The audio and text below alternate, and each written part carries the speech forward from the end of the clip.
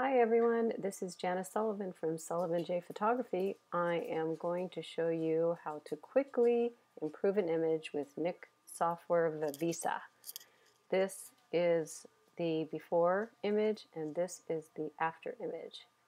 So bear with me, this is my first video. I'm excited, it's something new. I always write on my blog, blog.sullivanjphotography.com, and you can always get tips and lessons there. So here we go. I'm going to take this image and I'm going to right click and I'm going to edit in my NikViveza 2. And I always edit with a copy so I don't damage my original file. As it opens down here, you'll see the NikViveza is opening. It's loading its image. And here we go. So here are your control points. I'm going to go ahead and increase the blues when you click on the blue area with the control point. It's only going to affect that. So I'm going to darken this a tad and I'm going to add some structure. And already you can start seeing it starting to pop. I'm also going to add a second control point with it says copy. So what you do is you hold your Alt Option key and drag it on another blue spot is what I'm going to do. See how it just makes it pop?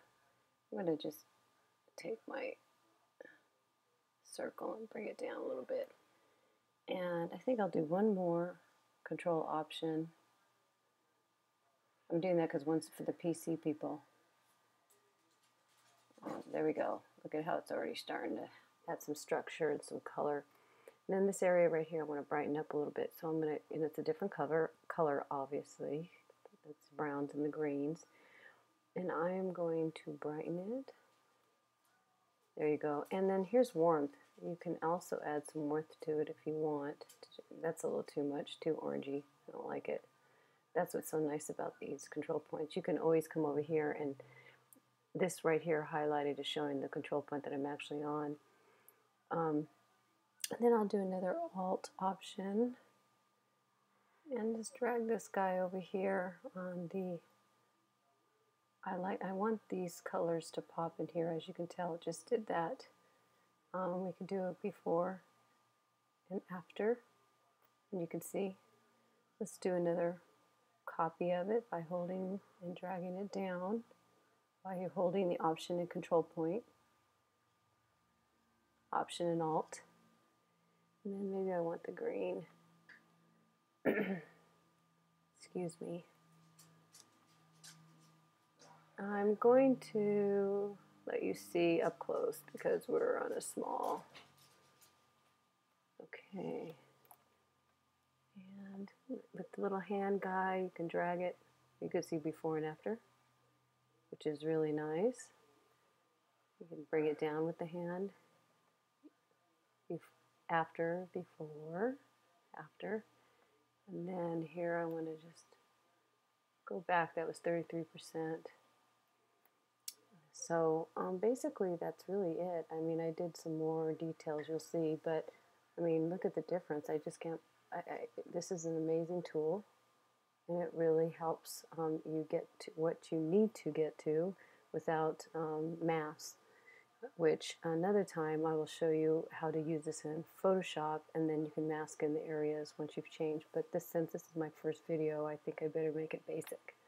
Alright, once you're completed, click Save, and you're happy.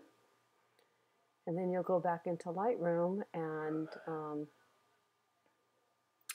do whatever you need to do there if you like.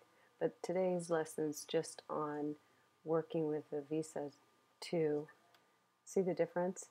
It just popped through. But of course right here I've added more and taken more time. I don't have time to do this on the video, but I've made these nice golden tones, and I love clouds. If you know any of my work, I'm always liking the structure of clouds, and I love the way this looks like a cross. So basically this is in Joshua Tree National Park, and this is the end image. I probably would clean up a little bit more in here, but for now, play with the Nik software. I think you'll enjoy it. Cheers.